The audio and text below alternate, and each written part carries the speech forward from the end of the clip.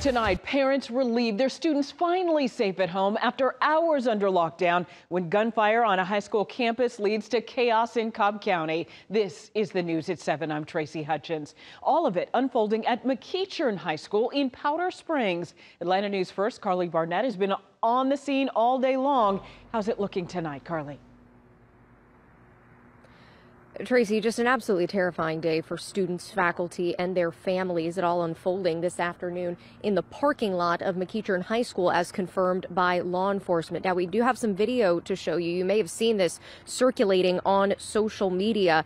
It appears to show a group of young people and the sound of shots fired. Now, we spoke with a McEachern High School student who said she recognized at least some of the people in that video from around campus and that it did appear to be taken from the school parking lot.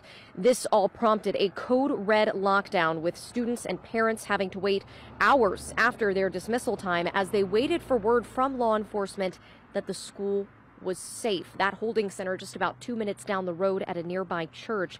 It was there that we spoke with a student with parental permission. We also spoke with a mother who was waiting to reunite with her daughter. Locked the classrooms, the lights were off, everybody was quiet for a good hour and a half, 2. And then at the end of the day, when everything was cleared, they dismissed us one by one. So bus riders, car riders. Code red is the most serious.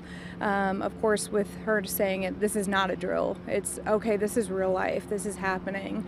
And living close to the campus, hearing helicopters and the sirens and everybody immediately on all the different social media apps, what's going on, what's happening, and yeah, it's just mayhem.